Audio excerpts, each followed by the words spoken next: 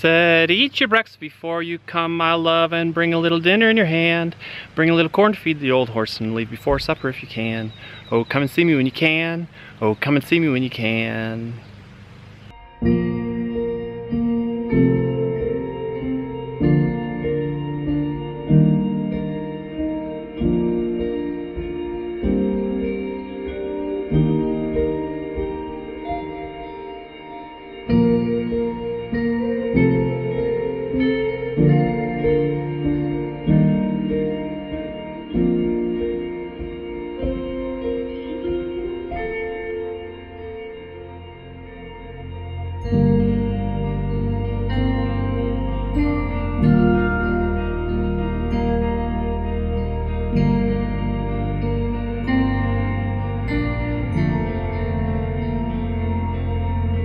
So one more big push day to get fences done. We're getting a Jersey cow, and she's due coming up here in June, very soon. And we need to get her here before we're real close to her calving. So a friend is coming over today. I've been splitting rails out here. I'm gonna build a bunch of H braces and hopefully pull some fencing so we can get the cow out here and have a safe place to keep her. I went looking this morning for a drill bit to drill holes in the fence posts to make H bracing, but I remembered the baby. I saw the baby with it the other day and I thought he put it back in my work bin, but apparently he hadn't. So Brianna has kindly agreed to go to the store with all 4 children, with all the kids, and grab me a spade bit so I can keep working this morning and be ready for our friend to come. I'm back out in the pasture. I've got to get all these split rails. These are the top pieces of our H bracing spread all the way around the edge where they go, and then I'll cut them to length next.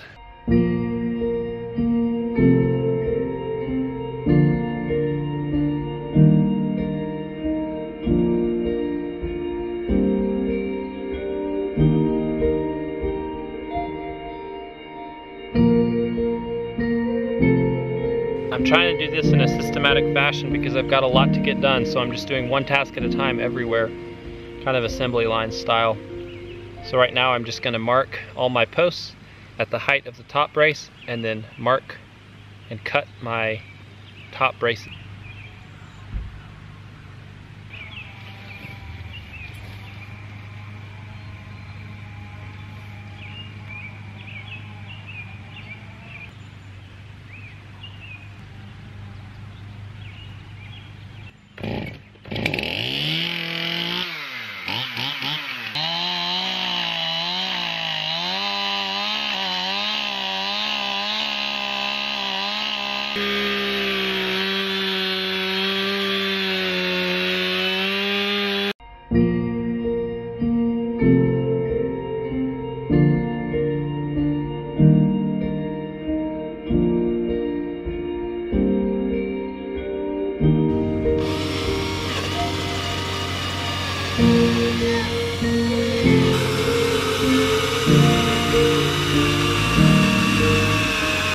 So we're building H bracing now. I'm going to show you, not tell you, how we're doing this.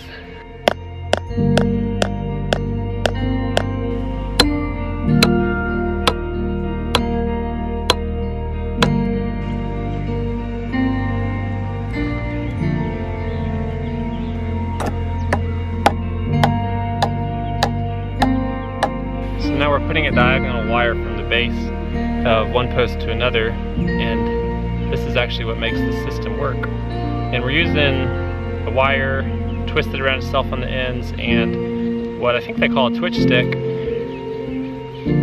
This is the simplest and cheapest way to do this without buying any metal hardware or special joiners.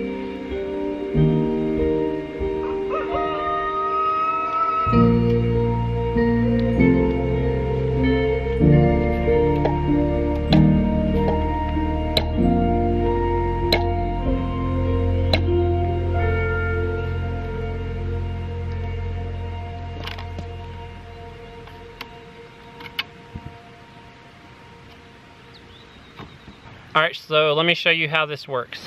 This is a gate right over here. The fence is actually going to be pulling this way. And without any bracing system, this post, with the tension of the fence, would lean into the fence.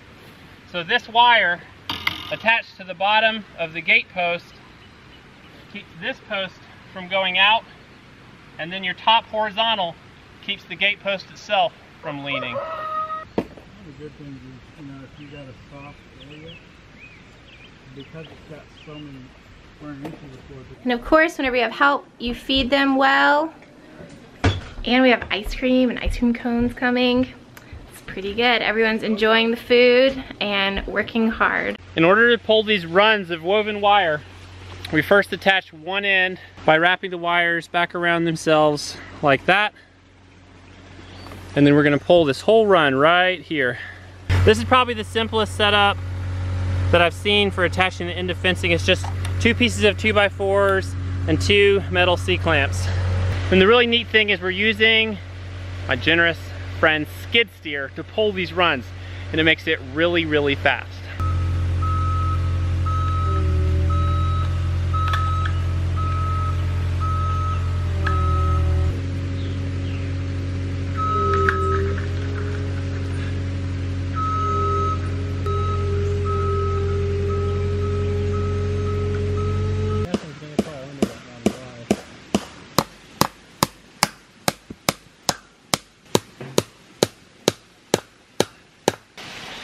And then while the end of the fence is still under tension, you just cut every other wire, wrap those wires around the fence post, and by the time you cut the top and the bottom, the last 2 wires, the whole section of fence is held in tension. But I'm gonna turn the camera off and just work.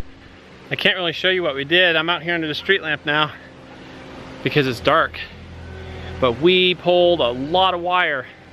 We're so thankful to our friends with the skid steer for their help.